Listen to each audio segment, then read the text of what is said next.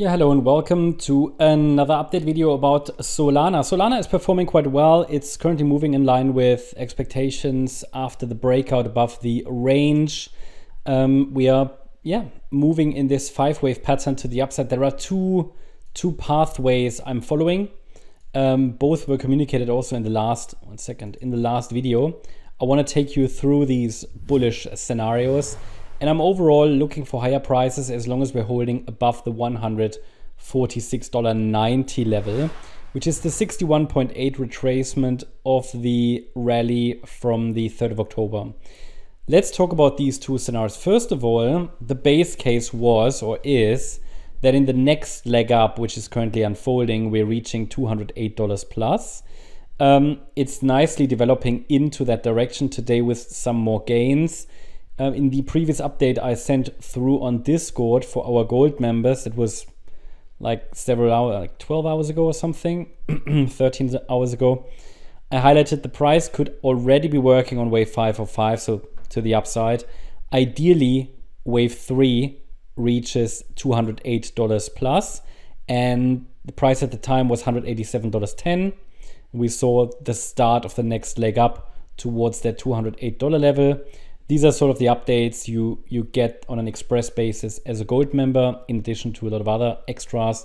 Feel free to check it out. Let's go back to the live chart. We are on our way to that $208 level. Do we reach it? Will we reach it? Good question. At least at the moment, there is no sign of a local top.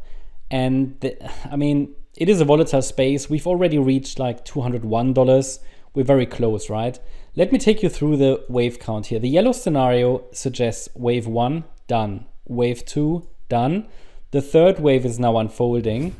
And because we are dealing with choppy sideways structures, or at least it's choppy overlapping structures, I have to assume the move up is a diagonal pattern. So we have waves A and B complete.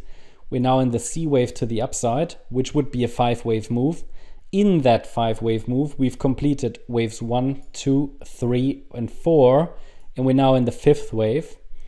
Once this larger degree third wave, which again consists of an ABC structure, is complete, we're looking for a pullback in wave 4 before wave 5 starts.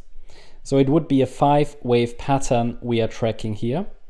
And this would be the yellow scenario. And the current support for that internal yellow wave 4 is located between $166.11 and $146.96. So this is standard support for a 4th wave in a possible diagonal pattern. Ideally, we don't see the price break below $146.96. Of course, it could break below it, but that would make other patterns, other structures more likely.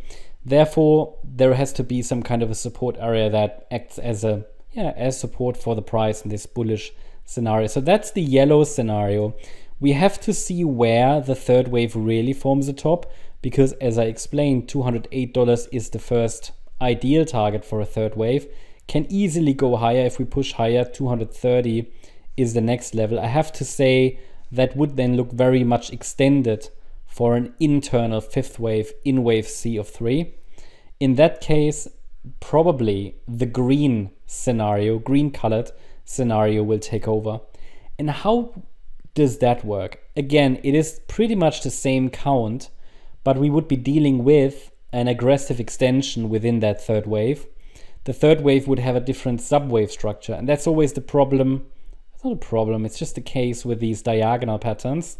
If you are familiar with Elliott wave, then you know that in impulsive structures, there is only one impulse really, right? There's one type of impulse, and these impulses always look the same, and you ask for analysts and they always give you the same wave count. But when we're dealing with diagonal patterns, the structure is slightly different. It is choppy, it requires a lot of interpretive muscles, so experience comes into play here. And usually you have more than one valid interpretation for a diagonal pattern, right? So that's why the green scenario is possible, which also suggests we have a wave 1 and wave 2 in place, but we're now in the third wave, which would be an extension, because you can either say, okay, this was wave A and B, as I did in the yellow count, we're now in the C wave, but what if this was A, B, C already in wave A. This was just a B wave pullback. We're now in the C wave up, and it's going to extend more directly in a larger 5-wave move. But again, it shouldn't happen in a straight line, so there should likely be some pullbacks along the way, which means if we really zoom into the short term, and you can see here that the market likely forms this kind of 5-wave pattern to the upside. In the yellow wave count, this would end something. It would end wave 5 of C of 3, and then a wave 4 should follow. Whereas in the green scenario, this 5-wave pattern should complete green wave 1, then green wave 2 pullback should occur before we push higher in green wave 3, green wave 4, green wave 5. I just have to shift it into position. And then the larger degree third wave would complete up there. It would allow for probably that move to move closer to the $300 region. So either way, I'm going to give you the support area for the green wave 2 pullback as well once we have a price top in place in green wave 1. But it's too early for that at the moment, yeah, because overnight we're likely going to push a little bit higher, possibly to 208 or a little higher. There's absolutely no evidence for a top in place. What would be the first indication for a top, right? What would be the first indication of a local price top?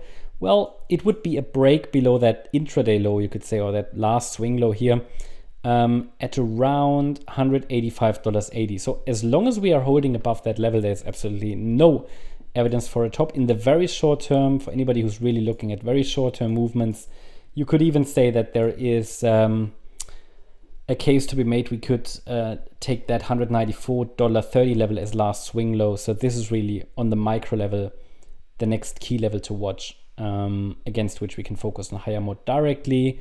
But any more micro counting doesn't make any sense. This is already very, very small wave degree we're tracking, but it's moving in a great, it's following the proposed roadmap, which is great. And soon we should come to a situation where a pullback starts, and then I will add support for green wave 2, adjust support for the yellow wave 4, and then we will get an understanding which wave count it is, depending on how deep the pullback is. That's the update about Solana. I hope you liked the update. If you did, please hit the like button, leave a comment, and subscribe. And also, if you really like the content, then please check out the channel membership for additional updates, Tradingview live chart access to all these charts.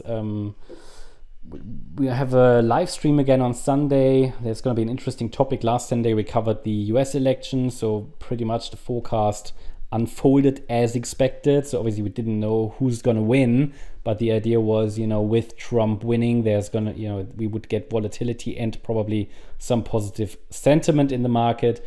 Also, if you're interested, on the weekend, I'm going to send out again our free newsletter. You'll find the link in the description. You can sign up for additional updates for cryptos that I don't cover on YouTube. That's the update. Thank you very much. Bye-bye.